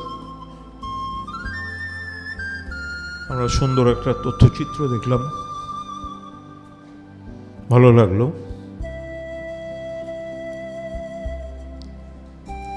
কিন্তু যেটা ভালো লাগেনি সেটা হচ্ছে এত বড় একটা মানুষ কলকাতায়, বাঙালি, আমাদের ছেড়ে চলে গেলেন। খবরের কাগজে লেখা হলো না, একমাত্র এই সময় খানিকটা লিখেছে দেখলাম। সেটাও বোধহয় সম্ভবত জয়ন্ত সাউ নিজের উদ্যোগ নিয়ে এতে। কিন্তু উনি যে পাতাটার দায়িত্বে ছিলেন টেলিগ্রাফে বিশেষ করে, হ্যাঁ, একটা বই তখন বেরোতো সানডে বলে, তো সানডে তো একটা পাতার দায়িত্ব ছিলেন, টেলিগ্রাফে কিছু বেরোলো না। হ্যাঁ, তো এটা আমার কাছে খুব খারাপ লেগেছে। এত বড় বড় কাগজ সবাই বেরো করে, আর কিছুদিন পরে তো কাগজ বেরোবে না, প্রিন্টেড কাগজ আর বেরোবে না, কিন্তু সবটাই অনলাইন হয়ে যাবে। তো আমার সেটা দেখে আমি সব কাগজ দেখতে পারিনি। তা এখন শুনলাম যে গণশক্তিতে বেরিয়েছে, আজকালে বেরিয়েছে, এই সময় বেরিয়েছে, কিন্তু বাকি কাগজগুলো কি করলো, এটা খুব খারাপ লেগেছে আমার। যাই হোক, সুনীলদা যেখানে আছেন শান্তিতে থাকুন, ভালো থাকুন, আমার শ্রদ্ধা রইল। নমস্কার। এই যে উৎসাহ দেওয়ার ব্যাপারটা, এটা কিন্তু আমার মনে হয় প্রত্যেকেই কোনো না কোনোভাবে পেয়েছেন। একটা ছোট ঘটনা বলি। আমি তখন প্রথম ক্যামেরা নিয়ে ছবি তুলে হঠাৎ শখ হয়েছিল আমরা এক্সিবিশন করব। সেই সময় এক্সিবিশনও হলো। সুনীলদা কোথাও থেকে নাম শুনেছিলেন এবং ফোন নাম্বার যোগাযোগ করেছিলেন। ফোনে যোগাযোগ করে অনেক কথা বললেন, ভালো ভালো কথা বললেন, এত ভালো ভালো কথা বললেন আমি তো বুঝতেও পারছিলাম না যে এরকম কাজ কি সত্যি করেছি। আমি জানি না, সেই যে একটা অদ্ভুত উৎসাহ, সেই উৎসাহটা বোধহয় আরও বেশি কাজ করার জন্য সুযোগ করে দিয়েছিল। এবং সুনীলদা নিজে সব ছবি, আমরা একটা 3 জনের গ্রুপ শো করেছিলাম এবং 3 জনের সমস্ত যাবতীয় খোঁজ খবর নিয়ে পরের দিন টেলিগ্রাফে একটা মস্ত বড় কলাম লিখলেন এবং এমন কলাম লিখে এমন সুন্দর লিখলেন, সেই উৎসাহে আমার মনে হয় আমাদের কাজের জায়গাটা আরও অনেকটা ব্যাপ্ত করে দিয়েছিলেন। এই একদিন অতগুলো কথা, তারপরে রম সুন্দর করে লেখা। কেই বা লেখেন, কেই বা বলেন বলুন তো আজকের দিনে? একদম অজানা অচেনা একজন মানুষ হয়তো কোনো কারণে ছবি দেখায় ভালো লেগেছিল কোনো কারণে, কিন্তু ওই ফোন নাম্বার নিয়ে যোগাযোগ করে এত ভালো ভালো কথা বলে পরের দিন কাগজে এত সুন্দর করে লেখা, সবটাই বোধহয় আমাদের চলার পথটা আরও মসৃণ করে দিয়েছিল। আর আমি জানি শুধু আমার না, এরকম অনেক মানুষের করেছে, অনেক মানুষে করেছে, তারা নিজেরাও জানেন কিভাবে করেছেন। শুধু তাই নয়, আজকের দিনেও এই যে মায়াত স্পেসে যেটুকু কাজ হয়, যেটুকু হয়, উনি যখনই দেখতেন, কোথাও পড়তেন, কিভাবে যে ফোন করে বলতেন, কিভাবে শুভেচ্ছা দিতেন, আমার নিজেরই লজ্জা করতো মাঝে মাঝে যে সত্যি কি এরকম আমার নিজের খোঁজ নেওয়ার কথা উনি কিভাবে এত করেন। তাই এই ধরনের মানুষ সত্যি সত্যি বিরল, সত্যি বিরল, আজকের দিনে পাওয়া যায় না। এই ধরনের কাজ করার কারোর সুযোগও নেই, ভাবারও সুযোগ নেই, উৎসাহ দেওয়ারও সুযোগ নেই, সময়ও নেই কারোর। তাই এহেন মানুষকে আমরা হারাচ্ছি আগামী দিনের জন্য। কিন্তু যদি এরকম একটা এক্সাম্পল হিসেবে আমরা দেখি, আমরা হয়তো আগামী দিনটা কোথাও বলে তাদের কাছে একটুখানি গল্প শেয়ার করতে পারবো যেরকম মানুষ হয়। আমি একটু ডেকে নেব সব্যসাচী নাথ।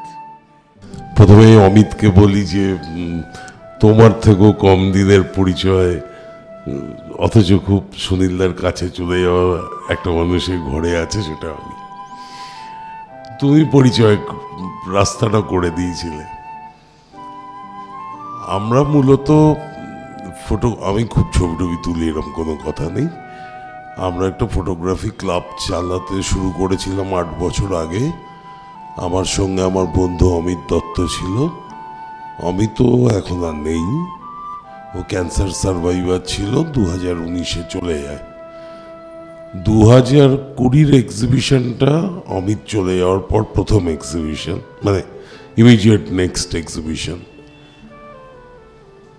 তো প্রত্যেক এক্সিবিশনেই আমরা ভাবতাম যে এবারে বিদগ্ধ ফটোগ্রাফার, সিনিয়র ফটোগ্রাফার কাকে আনা যায়, কাকে একটু সম্মানিত করা যায়। এগুলো এখানে খুব একটা চর্চা নেই, হয় না। মানে আমি যাদের কথা ভেবেছি তার মধ্যে করে উঠতে পারিনি, সুস্থ ছিলেন না, পরবর্তীকালে তাদের দেহাবসান হয়ে গেছে, আমার আফসোস রয়ে গেছে, এরকম ঘটনা আছে। তো সুনীলদাকে তো বলতেই রাজি হয়ে গেল, সমস্ত কৃতিত্বই অমিতের। অমিত সমস্ত ব্যবস্থা করে দিলেন। মিসেস সেনও আমাদের অনুষ্ঠানে ছিলেন সেবারে।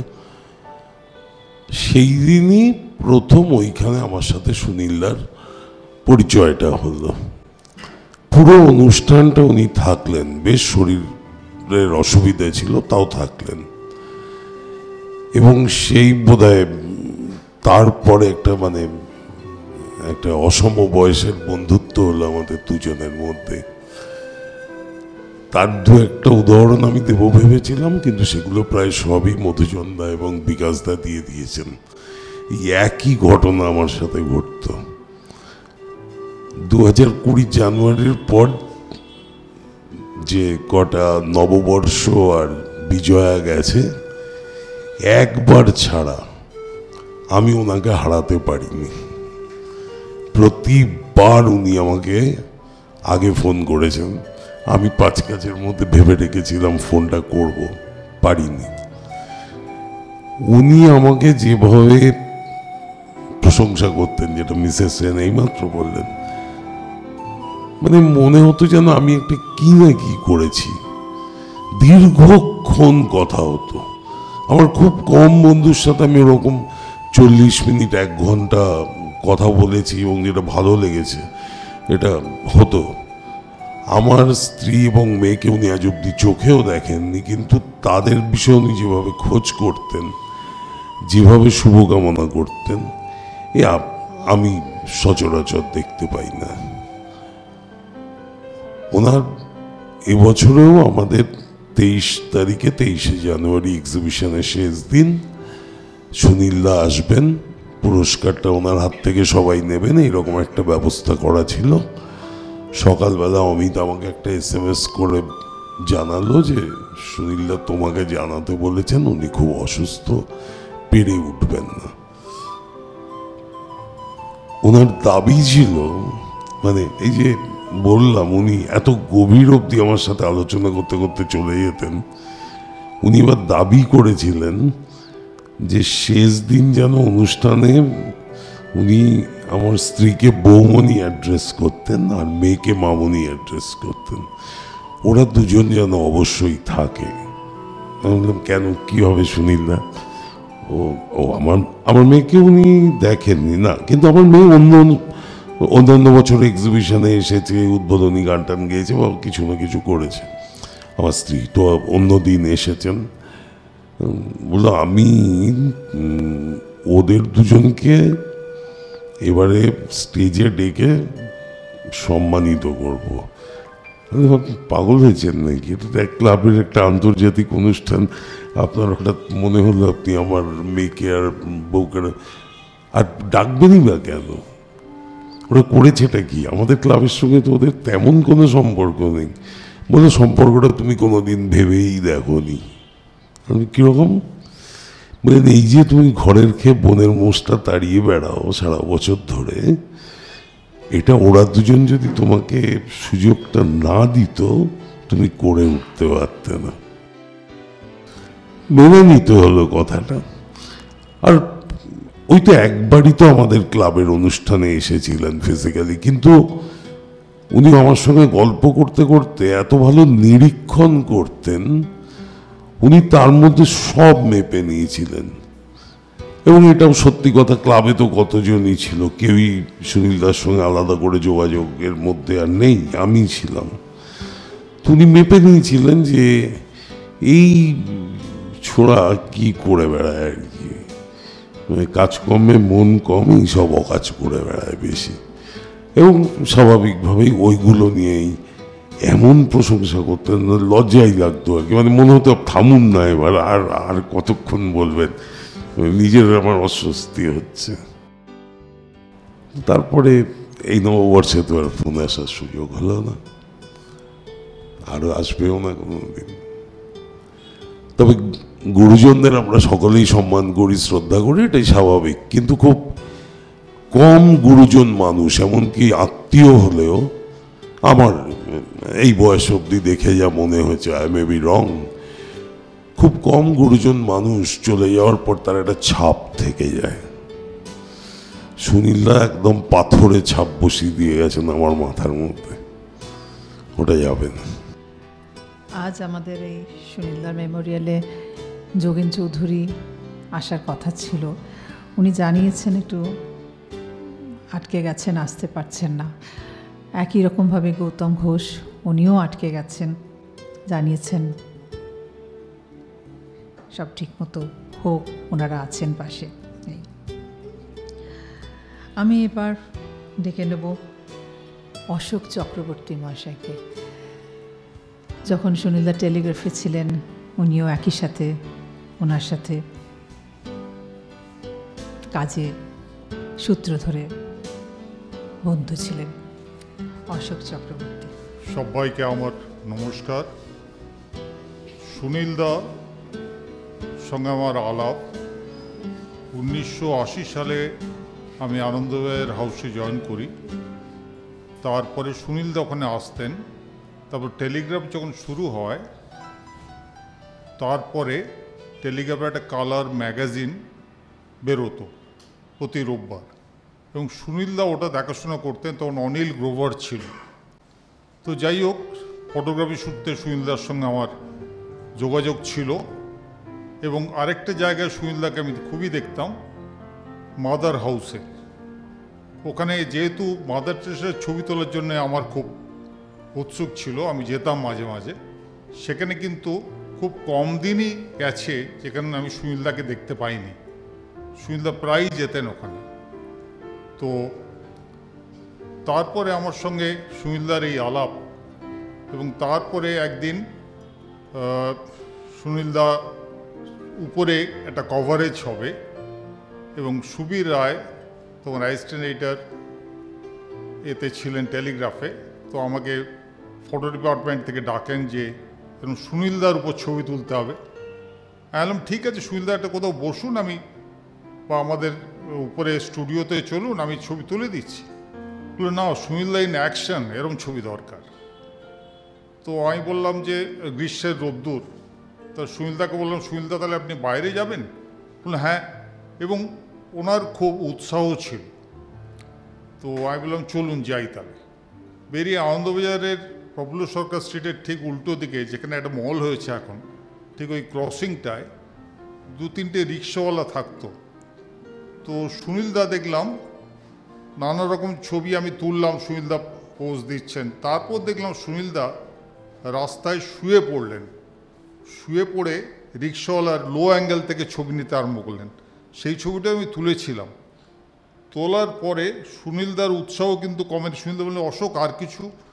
আমি বললাম সুনীলদা যাবে তো একটা ছবি, এবং ঠিক আছে, এটাতেই হয়ে যাবে, আমি স্যাটিসফাইড, এতে হয়ে যাবে আমার মনে হয়। তো তোমার যদি না দরকার লাগে তাহলে আমি আরও 1-2 ছবি, না দরকার নেই, হয়ে যাবে, আপনাকে রোদে আর কষ্ট দেবো না, চলুন। তো আমরা ফিরে এসেছিলাম। তো ওই 80 সাল থেকে 2000 অবধি সুনীলদার সঙ্গে প্রায়ই দেখা হতো। যখন আমি কলকাতায় ছিলাম, মানে হিন্দুতে জয়েন করার আগে, হিন্দুতে আমি উড়িষ্যায় চলে যাই জয়েন করার পরে, তো তখন সুনীলদার সঙ্গে আমার দেখা হতো। এবং যখন কলকাতায় ফিরে আসি বিজনেস লাইনে, তারপর থেকে সুনীলদার সঙ্গে আমার দেখা করার আর সৌভাগ্য হয়নি, আমি যেতে পারিনি তার বাড়িতে। সেই জন্য আমার সত্যি খুব আমি দুঃখিত। তারপরে আমি যখন এই খবরটা পাই উনি চলে গেছেন, জানার পরে তখন আমি কালকে ওনার বাড়িতে গেছিলাম। কিন্তু তখন আফসোস হয় যে ওনাকে আর পরে আমার আগে দেখা করা উচিত ছিল, সেই জন্য খুবই আমি দুঃখিত, দেখা করতে পারিনি। তো সুনীলদাকে শ্রদ্ধা জানিয়ে আমার এইটুকুই ছিল আমি জানাবো। আমি একটু নীলাঞ্জন রায়, নীলুদাকে একটু ডাকবো।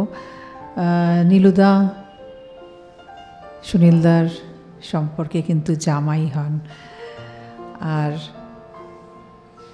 সুনীলদার যাবতীয় খবর সবসময় নীলুদার কাছ থেকে পাই। নীলাঞ্জন রে, তো আমি তো সবাই তো ছবির গল্প মানে বাড়ির গল্প করি, মানে কোনো কিছু খাবার বাড়িতে তৈরি হলেই প্রথমে ফোন আসতো, এটা আজকে তৈরি হয়েছে, পিসি কিন্তু দারুণ বানিয়েছে, চলে এসো।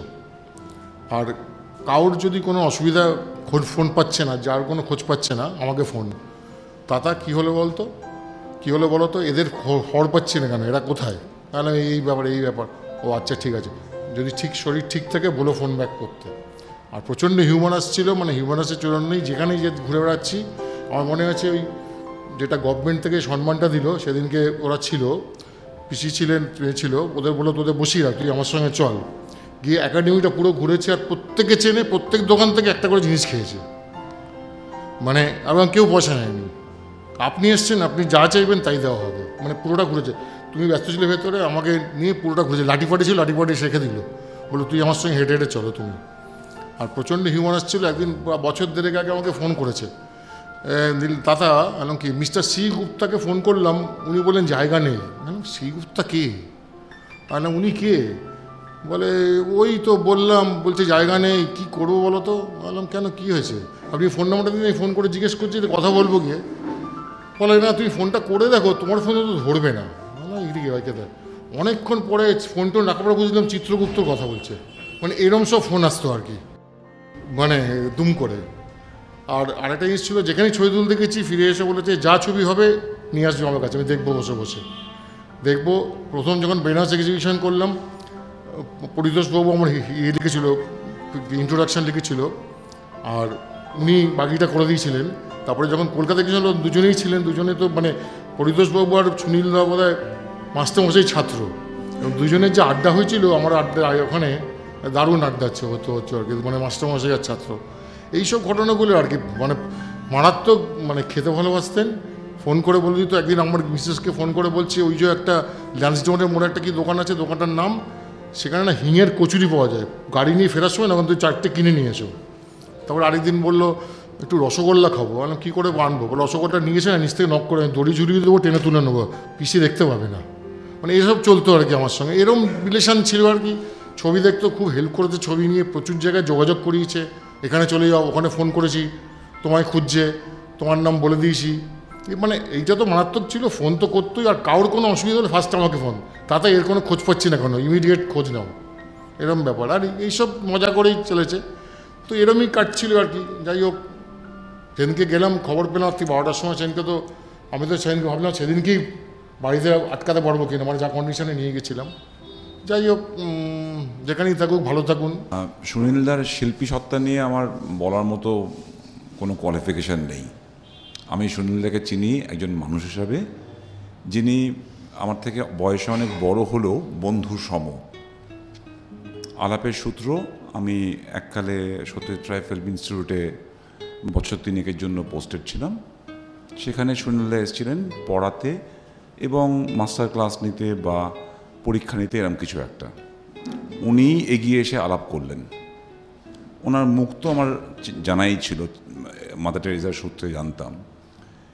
এবং সেখান থেকে, সেটা 2011 সাল কি 10 সাল হবে হয়তো, সেখান থেকে ব্যাপারটা আরম্ভ হলো। এবং যেটা আমার অনেকেই বললেন, আমি যত ফোন করেছি ওনাকে, উনি কম করে হলেও তার 10 গুণ ফোন আমায় করেছেন, এবং নিয়ম করে।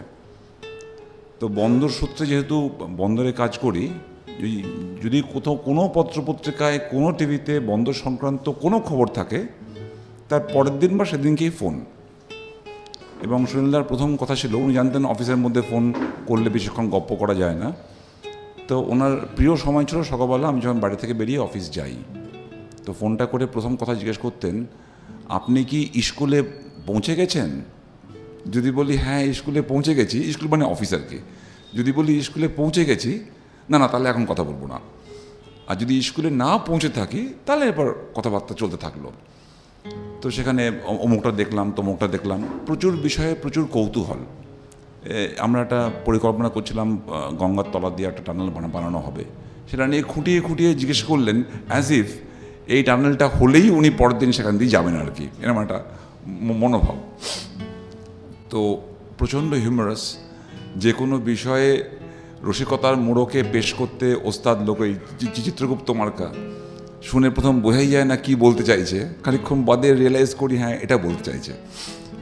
তো আমার একটা খুব আফসোস, যেদিনকে সুনীলদা একটু ভালো হয়ে ফোন করতে পারলেন, আমাকে অফিসে দুপুরবেলা ফোন করলেন। আমি একটু চমকালাম, যিনি জেনারেলি অফিসে ফোন করেন না, সন্ধ্যেবেলা ফোন করেন বা সকালবেলা ফোন করেন। হ্যাঁ সুনীলদা কী হয়েছে? বলো না, ডাক্তার আজকে বলেছে আমি ফোন ব্যবহার করতে পারি, সেই জন্য আপনাকে ফোন করলাম। আপনার শরীর এখন কেমন বললেন। আমি একটা মিটিংয়ের মধ্যে ছিলাম। আফসোস এটা যে এই কিছু টুকটাক কথা 1-2 মিনিট বলেই সুনীলদাকে বললাম, সুনীলদা ফোনটা ছাড়ি, পরে কথা হবে। সেই পরটা কিন্তু আর করে হয়ে ওঠেনি। এটা আমার একটা আফসোস। আর অনেকেই যেটা বললেন, আমার স্ত্রী এবং আমার পুত্র যে কোনো ফোনে নাম ধরে অমুক কেমন আছে, তমুক কেমন আছে, তার পড়াশোনা কেমন হচ্ছে, অমুক কেমন, খুঁটিয়ে খুঁটিয়ে জিজ্ঞাসাবাদ। এরকম স্নেহ, এরকম ভালোবাসা একজন অনাত্মীয়র কাছ থেকে খুব সহজে পাওয়া যায় না, যেটা সুনীলদার কাছ থেকে সবসময় মানে ফল্গু ধারার মতো আসতো আমার কাছে। সুনীলদা আজকে শ্বশুরের আমাদের মধ্যে নেই, কিন্তু শিওরলি তার কাজের মধ্যে দিয়ে উনি সবার কাছেই আছেন, আমার কাছেও আছেন। তো একটা ছবি, সুনীলদার এই ছবিটা, রিক্সাওয়ালা এবং তার মেয়ে, অমিতে উদ্যোগ নিয়ে বাঁধিয়ে সুনীলদার সইটই করিয়ে আমায় দিছিল। সেটা আমার বাড়িতে আছে। 2-1 দিন আগে একজন মেকানিক ধরনের লোক, তিনি এসছেন বাড়িতে একটা কাজ করতে। সে জানে না হয়তোবা যে সুনীলদা কে বা এই ছবিটার কি মাহাত্ম্য, কিন্তু সে অবাক হয়ে ছবিটা অনেকক্ষণ দেখেছে। তার মানে তার একটা অ্যাপিলটা এত সার্বজনীন, ইউনিভার্সাল, যে ওরম একটা লোক যে হয়তো আর্ট কনসার পার্সে নয়, সেও অ্যাপ্রিসিয়েট করতে পারে। এবং সেখানেই বোধহয় সুনীলদার জিত। আর কিছু বলবো না, অনেকের হয়তো বলার আছে। সবাইকে ধন্যবাদ। সুনীলদা যেখানেই থাকুন ভালো থাকুন, আর অমিত যে কাজটা করছে সে কাজটা শেষ হলে পর ঠিকমতো হলে পর আরও কিছু ভালো হবে। ধন্যবাদ। ডাকবো টু ইন্দ্রাণী সেন। ক্ল্যারেনে যখন সুনীলদা ছিলেন তখন ওনার কলিগ ছিলেন। সুনীলকে আমি প্রথম পরিচয় হয় 1971 সালে ক্ল্যারিয়ানে ট্রেনি হয়ে চাকরি করতে ঢুকে এই অদ্ভুত একটি মানুষের সঙ্গে আলাপ হয়েছিল, এবং কেন জানি না দুজনে খুব কাছাকাছি এসে গিয়েছিলাম। আমাদের সেই সময় বিজ্ঞাপন অফিসের একটা ধারা ছিল যে আমরা কাউকে অফিসের ভিতরে দাদা দিদি বলতাম না, সবাই সবাইকে নাম ধরে ডাকতাম। সেজন্য সুনীল আমার থেকে বেশ কিছুটা বড় হওয়া সত্ত্বেও সারা জীবন সুনীলকে সুনীল বলেই ডেকে এসেছি। সেই আমাদের বন্ধুত্বের শুরু। মাঝে মধ্যে এক একটা লম্বা সময় গেছে যখন আমাদের দেখা সাক্ষাৎ হয়নি। অল্প বয়সে দীর্ঘকাল কলকাতা থেকে বম্বে চলে গিয়েছিলাম, বম্বেতে চাকরি বাকরি করতাম, কিন্তু তখন বোধহয় জীবনে সমস্যা অনেক কম ছিল। মাঝে মাঝে যখন কলকাতায় আসতাম সুনীলের সঙ্গে যোগাযোগ হতো। তারপরে 80 দশকের মাঝামাঝিতে কলকাতায় ফিরে এসে সুনীলের সঙ্গে আবার নতুন করে বন্ধুত্বটা গড়ে উঠেছিল। আমার এখনও মনে আছে, মঞ্জুলার হয়তো মনে পড়বে, যে 87 সালে বিড়লা একাডেমিতে যে এক্সিবিশনটা হয়েছিল সেটা আমি অনেকখানি, যাকে বলে, যদিও আমার সেরকম কোনো কোয়ালিফিকেশন নেই, আমি ক্রিয়েটিভের লোক নই, আমি নেহাতি বিজ্ঞাপন জগতের হিসেব কষা মানুষ, কিন্তু সেই 87-এর বিড়লা একাডেমির এক্সিবিশনটা আমি প্র্যাকটিক্যালি কিউরেট করেছিলাম, সুনীলকে নিয়ে ডিরেক্টরের কাছে যাওয়া। তারপর সেই এক্সিবিশনের সময় সুনীলের ব্ল্যাক অ্যান্ড হোয়াইট অনেক ফটোগ্রাফি দিয়ে কিছু পোস্টকার্ড প্রিন্ট করেছিলাম বিক্রি করার জন্য। দুঃখের বিষয় তার একটা সেটও আমার কাছে নেই, সবই লোকে চেয়ে চিনতে নিয়ে গেছে। এই যে আজকে যে ছবিগুলো রয়েছে তার মধ্যে রিক্সাওয়ালার ছবি এবং এই ছবিটি দুটোই সে পোস্টকার্ড সিরিজের মধ্যে ছিল। আছে? আচ্ছা, শুনে ভালো লাগলো। তাই বুঝতেই পাচ্ছেন যে সুনীলের সঙ্গে অনেক দিনের আলাপ, অনেক দিনের বন্ধুত্ব। কিন্তু দুঃখের বিষয় যেটা আমার মানে একটা আজকে ভীষণই দুঃখের বিষয়, যে আমি 2011 সালে মানে বিজ্ঞাপনের থেকে, এজেন্সি জগৎ ইত্যাদি থেকে রিটায়ার করার পরে আমি symbiosis institute of media and কমিউনিকেশনে একটা চাকরি নিয়ে পুনা চলে যাই। এবং তখন কলকাতায় যে আসতাম না তা নয়, কিন্তু নানা ধরনের সমস্যার জন্য এই দীর্ঘগত বছর ধরে সুনীলের সঙ্গে আমার দেখা সাক্ষাৎ একেবারেই হয়নি, এবং এটা আমার জীবনে একটা খুব আক্ষেপের বিষয় থেকে যাচ্ছে, যাবে চিরদিন। আমি এবছর থেকে সিম্বায়োসিসের কাজটা ছেড়ে দিয়েছি। আমি কয়েক মাস হলো কলকাতায় ফিরেও এসেছি, কিন্তু জীবন এখন অনেকটা জটিল হয়ে গেছে, সংসারও বড় হয়ে গেছে, দুটি কন্যা, দুজনে বিদেশে থাকে, তাদের কাছে আসা যাওয়া, 3টি নাতি নাতনির সমস্যা, তাছাড়া আরও অনেক কিছু ভেবে খালি ভেবেছি সুনীলের কাছে যাব, সুনীলের কাছে একদিন যেতে হবে। কিন্তু সেই গেলাম যখন, তখন সুনীল চলে গেছে। মঞ্জুলার সঙ্গে কথা হচ্ছিল, মঞ্জুলা আমায় বলল যে কদিন থেকে তোমার কথা বলতো জানো। আমি বলতাম, দেখো আমিও ভেবেছি, ও ভেবেছে, কিন্তু আমার সেই ওর সঙ্গে দেখা হলো না। যাই হোক, এগুলো হলে কিছুটা ভবিতব্যে লেখা থাকে।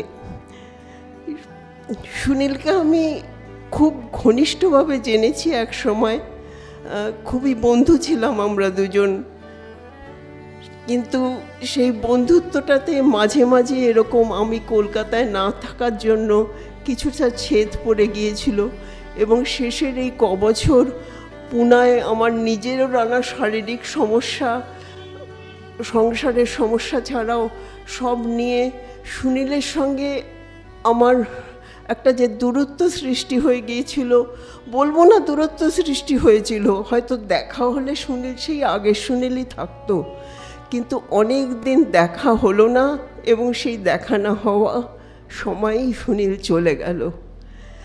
যাই হোক, আজকে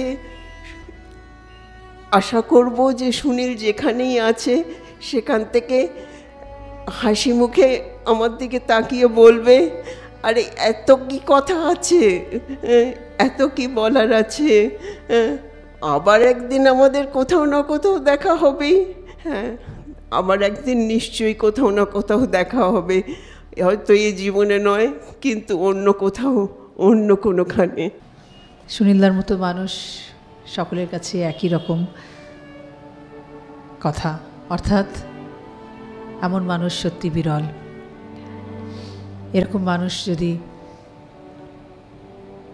আরও হয়, আরও থাকেন, হয়তো বা আমাদের এই পৃথিবীটা আরও অনেক সুন্দর হয়, আরও অনেক ঘনীভূত হয়, আরও অনেক ওয়ার্ম হয়।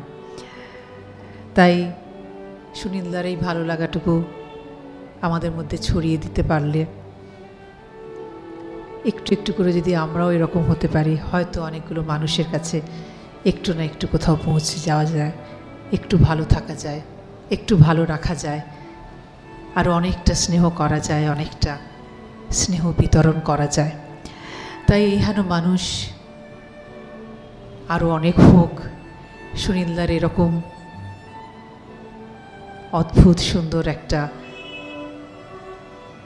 স্বভাব, এবং যেটা বললাম, নতুন মানুষদের, অপরিচিতদের, ভালো লাগার মানুষদের যেভাবে উৎসাহ দেওয়া, এটাও বোধহয় খুব দরকার আগামী প্রজন্মের জন্য, কিছু করার জন্য, ভালো রাখার জন্য, ভালো করার জন্য এরম মানুষদের খুব দরকার, যা ক্রমশ কমেই যাচ্ছে, অথবা নেই বললেই হয়। মানুষ ঘোর দৌড়ে চলছে সময়, যেটা সবচেয়ে বড় দামি হয়ে গেছে, কোনো কিছুতেই দেওয়ার সময় নেই কারোর, নিজেরটুকু ছাড়া। সবাই খুব খুব ভালো থাকবেন। আজকের এই সভা, অর্থাৎ সুনীলদাকে নিয়ে আমাদের গল্প, থাকুক সকলের মনের মধ্যে। আগামী দিনগুলো ভালো কাটুক, ভালো থাকুক, শিল্প আরও সৃষ্টি হোক, শিল্প আরও ছড়িয়ে পড়ুক, ছবির জগৎ আরও অনেক বড় হোক, ফটোগ্রাফি উনি যা করে গেছেন আগামী প্রজন্ম সেখান থেকে কিছু পাক, এবং পেয়ে আরও অনেক বড় হোক জায়গাটা, এই আশা রইল।